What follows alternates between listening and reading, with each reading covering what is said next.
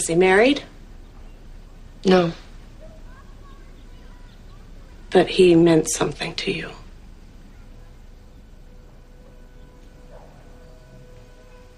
Wasn't like that.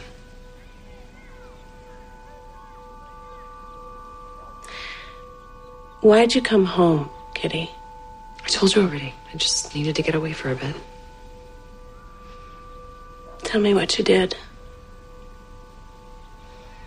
To lose your job.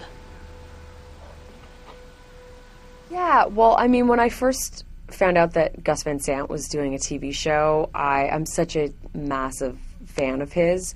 So knowing, having seen his films and knowing sort of the way he deals and approaches sexuality, I felt very safe.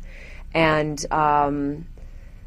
it's so much a part of the character, I mean, she lives almost these sort of dual lives, in her professional life. She's so contained and she's so structured and she's so socially kind of awkward, so that the scenes when you see sort of who she is behind closed doors, it's so different, and it's almost like that's her outlet in a way.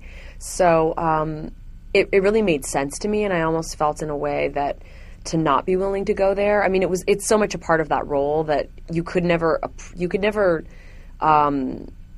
sort of try to skirt around it, because then you're absolutely not being authentic to who that human being is. So, I was very oddly sort of comfortable just to go there with it for her, because it made sense to me.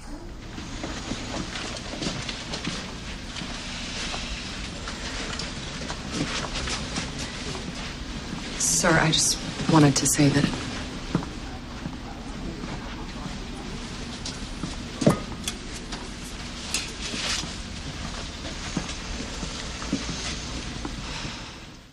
he's such a pro that he's able to do it in such a simple, effortless way. You just kind of, he'll be talking to you like this, and and then it's like, okay, we're rolling, and he'll just kind of, and then just, he looks at you and the eyes are different. It's not him anymore, it's really, really, really fascinating to watch. I love it.